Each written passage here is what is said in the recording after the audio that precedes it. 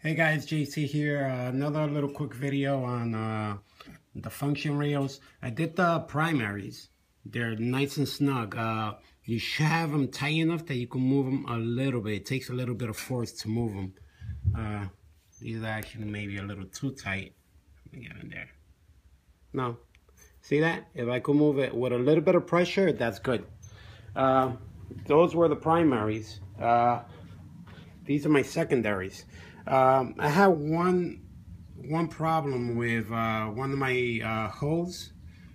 Those purple tops that I told you that you drop in.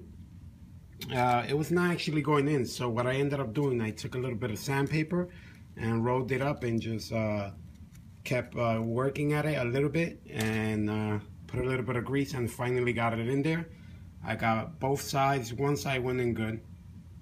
And let me tell you what you guys are taking out of there.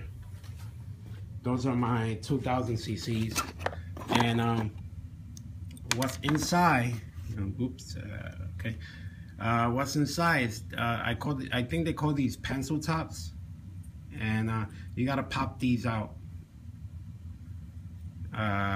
You gotta pop these out. And on top of that, there's like a little rubber washer. Let's see if I got it here somewhere. Where is that? Is this? There you go. Okay, so it has this little rubber washer right on top of the pencil tops, and you pop that out first, and then you pop out the pencil tops, or whatever they call them. And there's the part number right there. All right, and that's 2000 cc's injectors.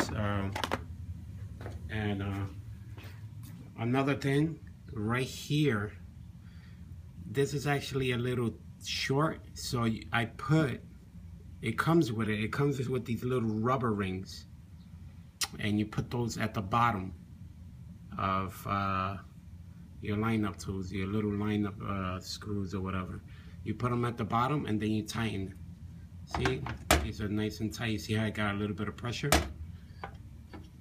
There you go. See that? And that's mainly it.